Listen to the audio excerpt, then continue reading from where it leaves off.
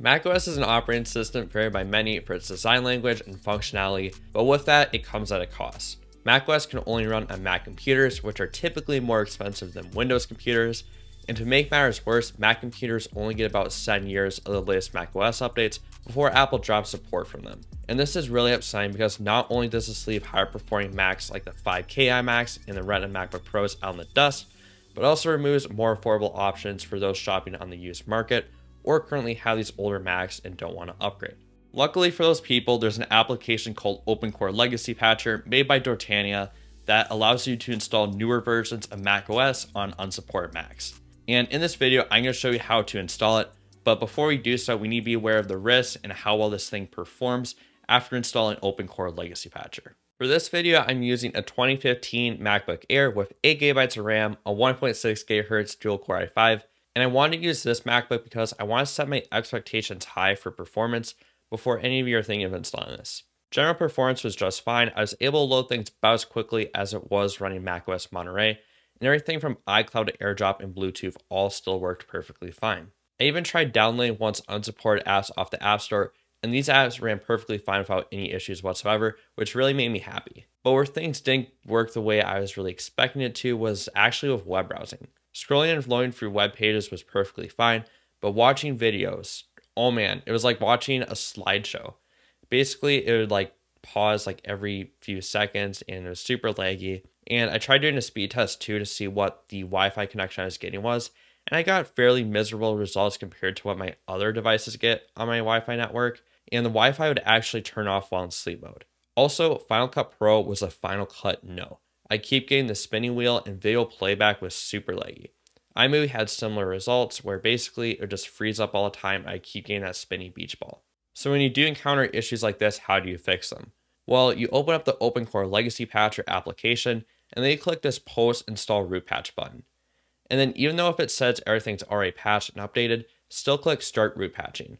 And this should hopefully fix any problems or issues that you ran into. And after I did this, I was able to play videos perfectly fine, and I was able to do video editing at a doable speed, and it helped perform my performance on this MacBook a lot more. But one thing you can do to be extra safe before you install OpenCore Legacy Patcher is you can go on their website and they have a troubleshooting section and a commonly known issues section for the different versions. And that can help you give a general sense of, hey, is it worth taking the risk of installing this? So here are my final thoughts on if you should really install OpenCore Legacy Patcher or not. I think for at-home and casual users, it's a really fun thing to try. Being able to run the latest version of macOS on an unsupported Mac without having to spend extra money on something you don't need is really nice to have, along with being able to download applications from the App Store that are supposed to be unsupported.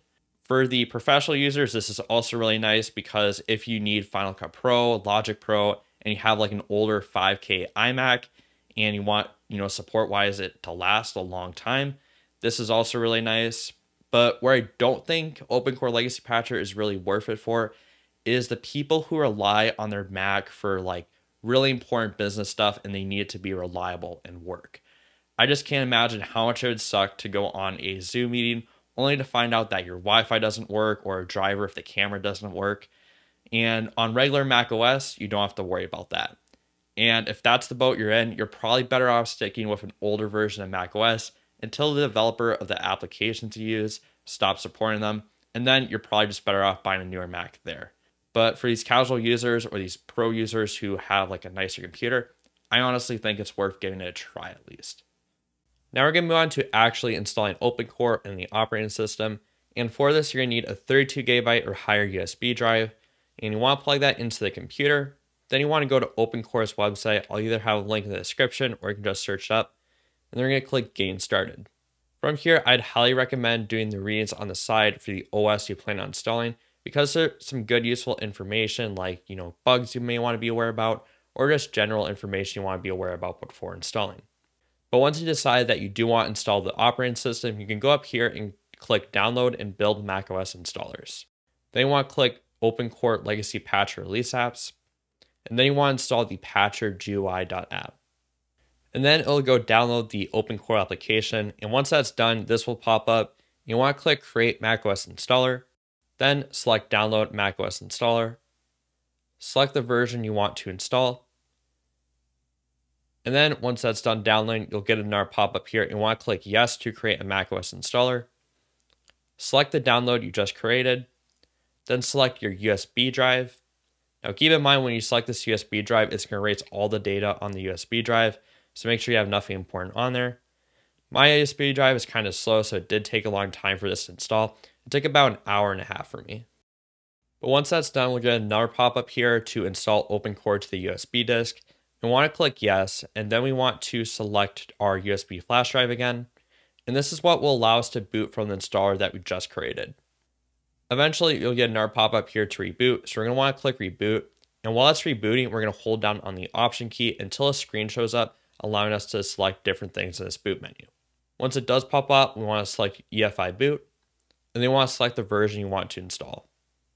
Once it boots that installer, we have two options. We can either go to Disk Utility and erase the hard drive, start with a blank slate, and download the operating system, kind of like you get a new computer, or you can go and just update the OS.